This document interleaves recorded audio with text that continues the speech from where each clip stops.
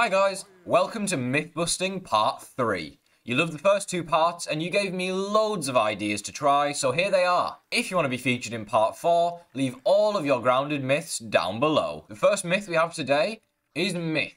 Can you use explosives to unlock Grassmaster? Grassmaster is a mutation in the game that unlocks after you cut down 50 grass blades that helps you chop grass faster. Usually, you chop grass with an axe, but does it work if you use other methods like explosives? First, we have the Splat Burst, and surprisingly, this did indeed unlock Grassmaster, which I didn't expect it to do.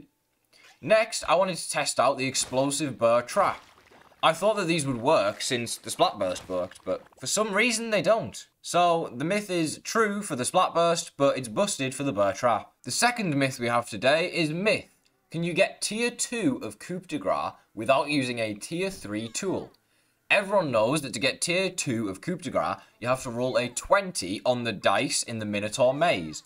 But it's very hard to move the dice. Usually, I use a tier 3 termite axe. But can you do it with a tier 2 tool or weapon? After testing all weapons, I found that with a charged attack from a black ant sword, you can indeed roll the dice and unlock tier 2 of this mutation.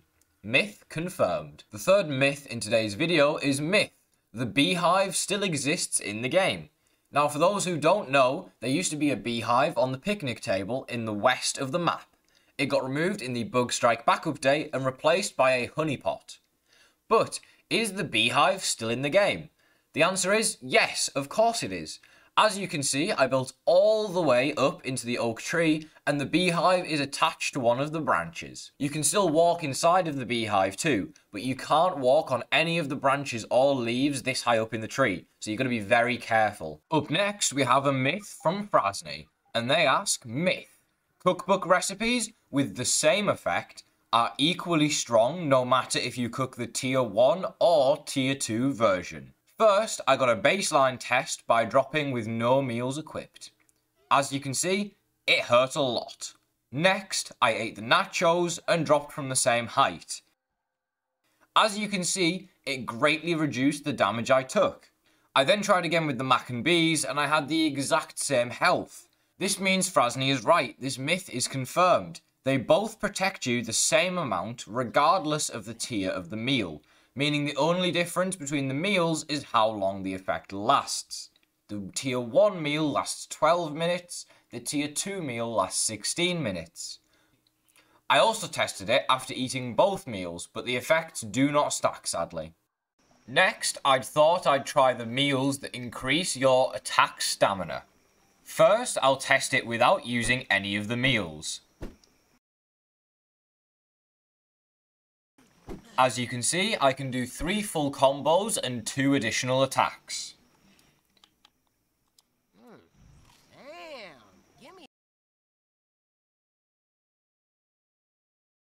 After eating the Might Loaf, I'm able to do 4 full combos, which is 1 additional attack.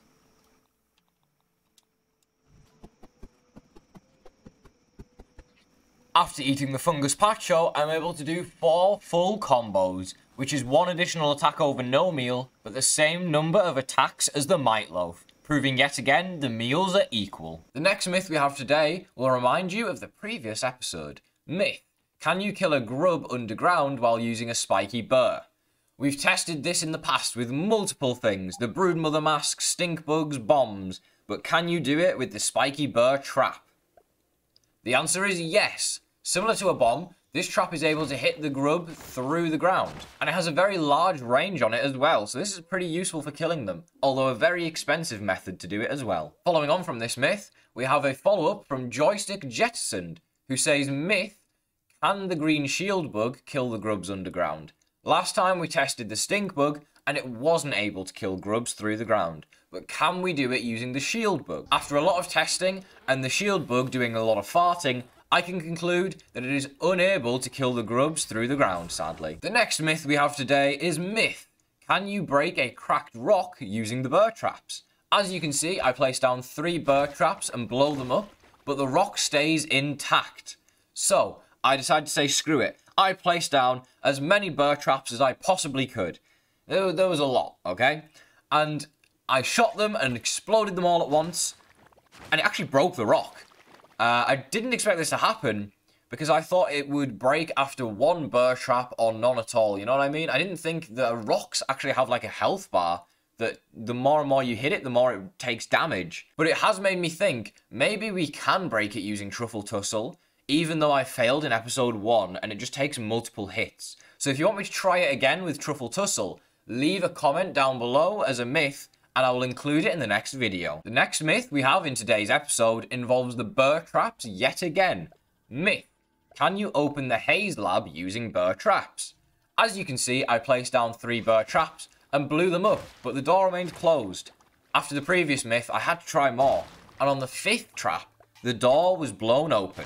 Not the cheapest way to open the Haze Lab, but it works. The next myth we have today is a little trick you can use if you want to hide stuff from your friends. Myth: you can make invisible trail markers on the map.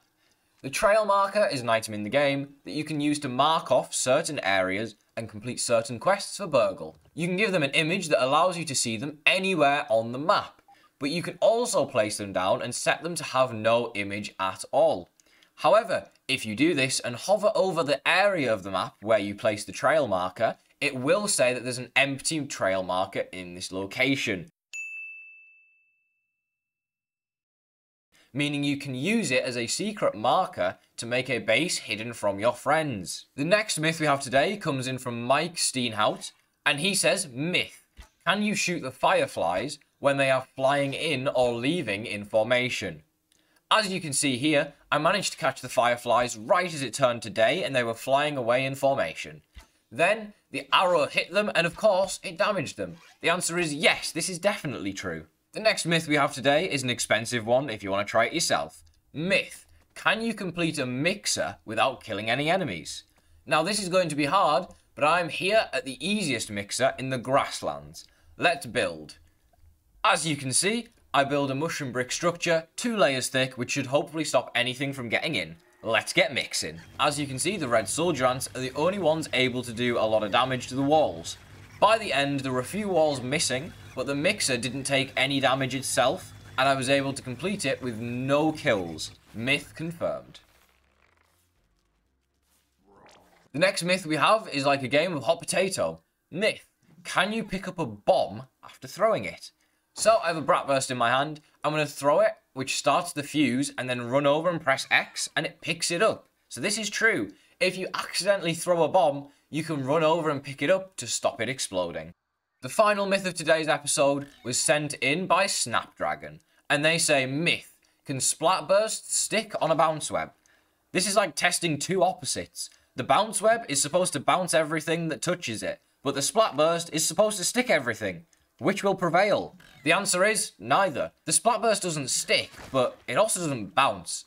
This might be the weirdest myth ever, but it's busted, I guess. Thanks for watching, guys. If you enjoyed, don't forget to hit the like button. Comment your grounded myths down below. If I didn't use yours in this episode, it'll probably be in the next one, as I have a long list of myths to get through. See you next time, and have a great rest of your day.